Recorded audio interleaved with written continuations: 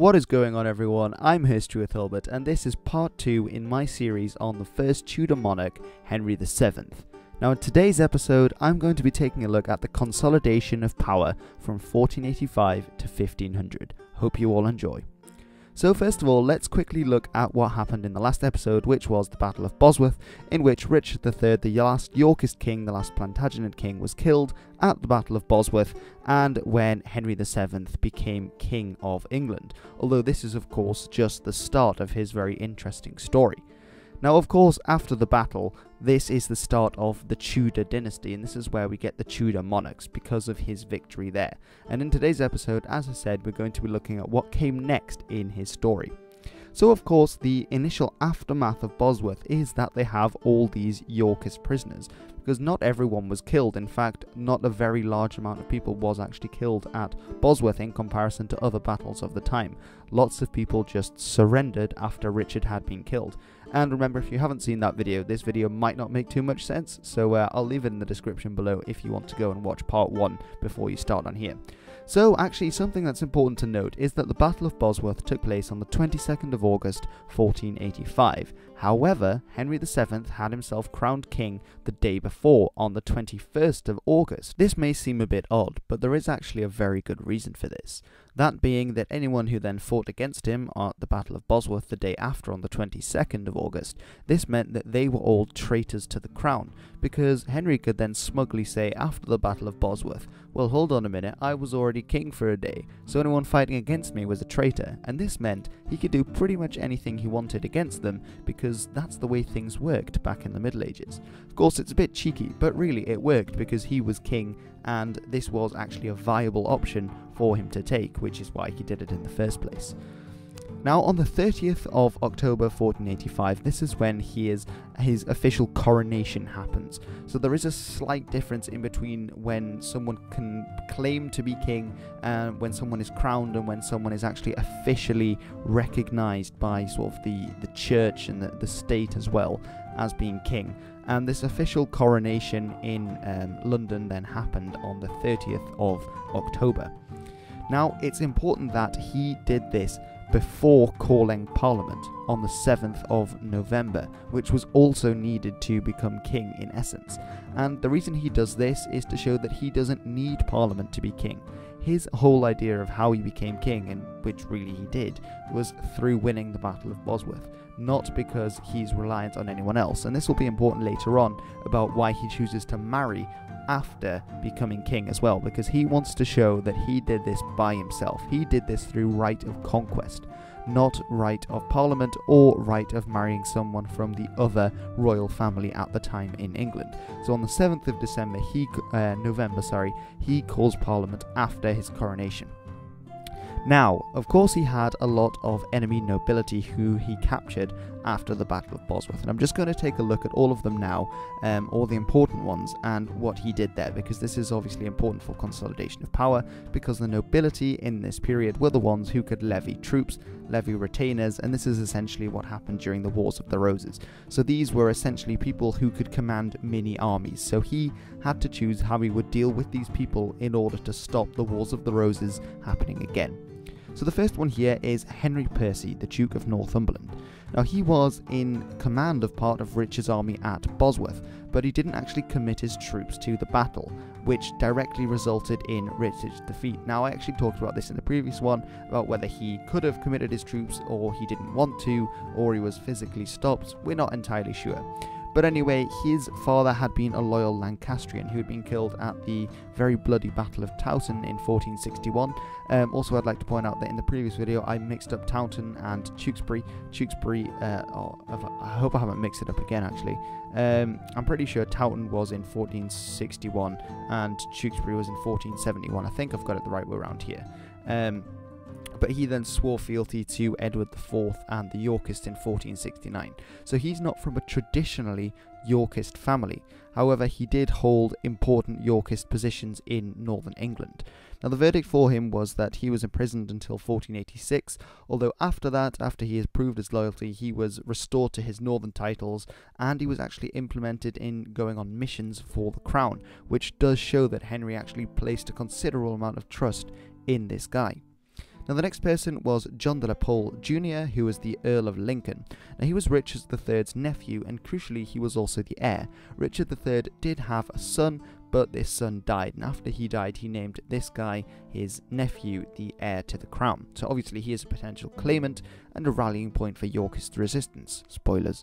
So he also swore loyalty to King Henry after Bosworth, and he didn't actually get sent to prison. Now, this is possibly to show that Henry was willing to forgive people on the other side of the Wars of the Roses, which had been one reason why it kept going, and he was actually invited to join the council after some period of time. Now next up is actually his father, who is John de la Pole Sr., who is the Duke of Suffolk.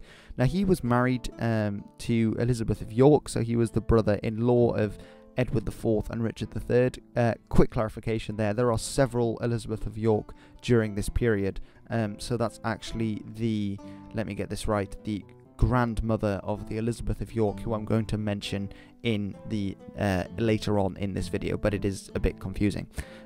He wasn't actually very involved in the Wars of the Roses, although he was politically aligned to the House of York through marriage, obviously because of his marriage to Elizabeth of York, which is then why his son John de la Pole Jr. is the nephew of Richard III, because Elizabeth of York is Richard III's sister, I think.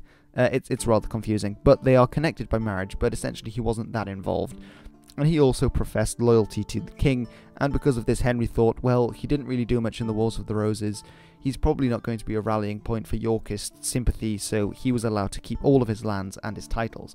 Again, it's the idea of the carrot and stick policy. Now that does have a few meanings, I'm aware, although one way you can use that term is to look at the carrot is essentially when you're trying to when you're being nice to people, when you're trying to win them over by currying favour, and the stick is when you're beating someone with a stick, so you're trying to beat them into submission. So here he is showing much more carrot than stick, because essentially it's more effective sometimes to just leave people alone and then they will leave you alone.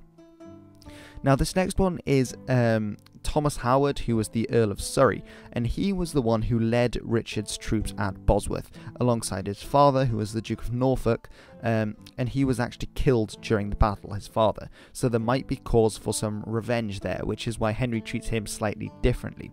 He also supported Richard's usurpation of the throne, because of course after the first Yorkist king died, who was Edward IV, he had sons, the two sons, Richard and Edward, and they were both the princes who were the famous princes in the Tower. Now there is some debate about whether Richard killed them or whether someone else, came, found them and then, chucked them in the river or something like that. But he's definitely blamed for it, and Richard actually usurped the throne in 1483. However, there was a split in the Yorkist faction at this point, and there were those who did not like the fact that Richard had usurped the throne and wanted to help the princes in the Tower. They thought they were the rightful claimants to the throne, and this was called Buckingham's Rebellion. However, this guy Thomas Howard had fought against Buckingham's rebels, many of whom, after the failure of this rebellion, went over the channel to help Henry in his bid for the throne. So what happened to him? He was given an Act of Attainder, which is an important term for this period, which is essentially where all the titles and lands were stripped and they were exiled. And in 1487, actually, he does actually redeem this, because the Earl of Lincoln, spoiler alert, John de la Pole, who I've just mentioned, he actually revolts against Henry. Now, my next episode is going to be part 1 of the rebellions. I've already decided to split it into 2 parts, because another spoiler alert, there are a lot of rebellions against Henry VII. But he's given a chance to escape from imprisonment. However, he refuses, so Henry thinks, wow, this guy is trying to show his loyalty. So in 1489 he is released, and the Act of Attainder is reversed, essentially returning his lands to him. Now finally, we have this guy who is the Earl of Warwick. He was 10 years old, and I believe I'm right in saying he was the nephew of Richard III, so also a very strong claimant to the throne. And he is just imprisoned in the Tower, because that's just something that Henry doesn't want to burn his fingers with.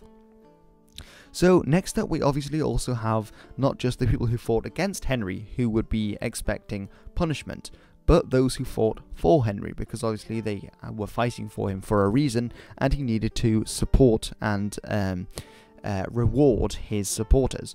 So first of all, we see that a lot of the more common guys fighting for him, or when I'm saying common I mean lesser nobility, were giving knighthoods and titles. So for instance, his uncle Jasper Tudor was given made the Lord Justice of Wales, as well as the Lieutenant of Ireland. His another of his friends, who was called Giles Daubeney, was initially a Yorkist, but he had fought against Richard III during Buckingham's rebellion in 1483, was made Lord Chamberlain. Now, there was also a guy, he was also made the Lord Lieutenant of Calais, which at that time was an English port town, obviously on the other side of the English Channel in northeastern France. And then we also have John Morton, who was also against Richard III's usurpation, and also a former Yorkist. So it's interesting that he tries to balance between and make a distinction between the Yorkists, who had been lifelong committed Yorkists and allies of Richard III, and more original Yorkists who had been the allies of Edward IV. So it's quite a clever way that Henry sort of plays the Yorkist faction to try and win over support. But anyway, John Morton, he is made the Archbishop of Canterbury. So, of course, he inherits a country that is chronically divided. They had been at war since about the 1450s, arguably even earlier, and he needs to sort this out and unite everyone under one common rule, obviously his rule. He doesn't want the war to continue, he wants it to stop completely, because now he is in power. So one way to do this is to symbolically do this, and of course the two signs that came to represent the two factions or groups of families during this period were the White Rose of York and the Red Rose of Lancaster. And what he does is he combines these two to make the Tudor Rose, which was both red and white. And he started to put this symbol absolutely everywhere. If you look at government buildings from the period, you will see lots of Tudor roses, and actually if you look at your 1 pence coin, if you are in the United Kingdom, you will see a portcullis. That portcullis is the Beaufort portcullis. Henry VII's mum was called Margaret Beaufort, and I believe, I'm not sure if the Tudor rose is on, actually I think it's on the 5p, I think it's on the 5p, don't quote me on that, I'll have to have a look. And of course, then later on, he needs to make a physical representation of the union of York and Lancaster like he did with the Rose. So what he does is he marries Elizabeth of York. This is the Elizabeth of York that was the daughter of King Edward IV. And she's very interesting because she is the daughter of the king, so when Edward IV was king. Then she's also the sister of the king, she was the sister of the princes in the Tower, who was also king at one point. Then she was also the niece of the king when Richard III became king, and when she married Henry VII on the 18th of January 1486, she became the wife of the king. A real turning point in the Wars of the Roses, because obviously now you have a claimant from the one side, Henry VII, marrying the daughter of the old Yorkist king. And this means that this is really a turning point in the period of the Wars of the Roses, that things are looking up. Real progress has been made in actually ending the Wars of the Roses, which was of course Henry VII's interest. Now, after they get married, they go on what's called a progress in March 1486, which is essentially where they go around the royal houses of the country.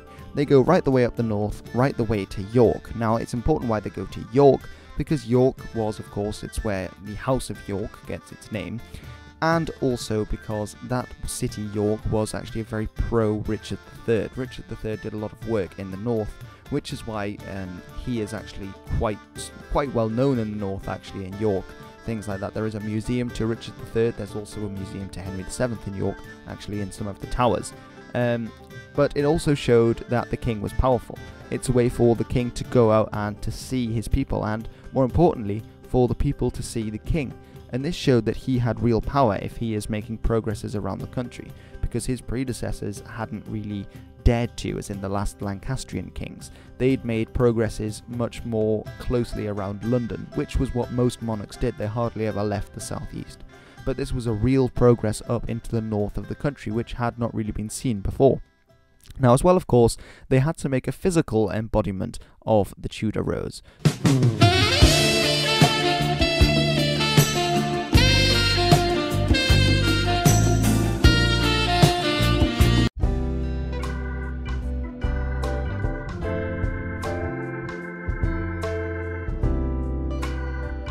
and on the 20th of September 1486 this was indeed accomplished, when Elizabeth of York gave birth to their first child, who they named Arthur, after the mythical prince from the Dark Ages.